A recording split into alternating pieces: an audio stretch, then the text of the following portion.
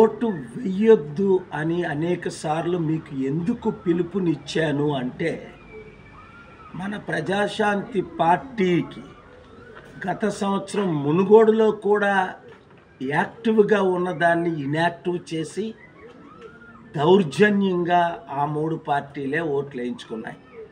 మన బడుగు బలహీన వర్గాల కొరకు ఫైట్ చేస్తుంటే 179% ప్రజలు బీసీ, ఎస్సీ, ఎస్టీ, ముస్లిం, క్రిస్టియన్ మనల్ని కోరుకుంటుంటే మరలా అలాంటి అవినీతి జరగదని ఇప్పుడున్న వికాస్ రాజ్ గారు చీఫ్ ఎలక్షన్ ఆఫీసర్, దేశంలో chief election commission Rajesh Kumar గారు కంప్లైంట్ పెడితే చెప్పారు.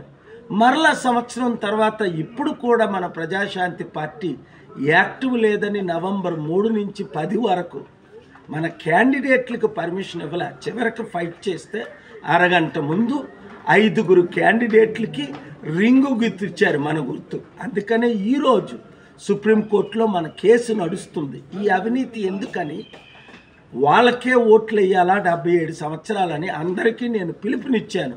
ఓట్లు వేయకండి, ఇంట్లోనే ఉండండి. ఒకవేళ ఓటేస్తే ఇప్పుడు నేను చివరనున్న నోటాకే ఓటేశాను. ఏ సభ్యుడికి, ఏ పార్టీకి ఓటేయలేదు. ఎందుకు? అందరూ అవినీతి పరులే. కనుక ఈరోజు చూడండి, ఓట్లు వేయడానికి ఎవరు రావట్లేదు. ఎక్కడ జనం లేరు, ఎక్కడో తప్ప. కనుక వారికి బుద్ధి రావాలంటే, మీరు ఇంట్లో పడుకున్నారు, మంచి జరిగింది. మీరు ఓటు వేయట్లేదు, మంచి జరిగింది. ఓటేసిన వారు నోటాకే ఓటేస్తున్నారు, మంచి జరిగింది. Parliament ఎలక్షన్కైనా election commission, chief election commission పాఠం నేర్చుకొని మనకి సింబల్ కేటాయించాలి, పార్టీని యాక్టివ్గా చూపించాలి. We do not tolerate injustice. What they have done last year and this year, our party, which is a winning party, has been disqualified unofficially, illegally. Today the Supreme Court of India is hearing, but the election already started conducting. Therefore I have called all my fans and friends, don't vote or vote for Nota. So many people are not coming to vote. They are sleeping at home. Why should they cast their vote for the same corrupt families, corrupt parties, while we are here, 90% representing of the public?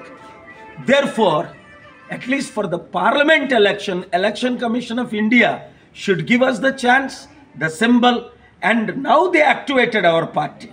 So we are contesting in Andhra Pradesh and both Telugu states parliament election.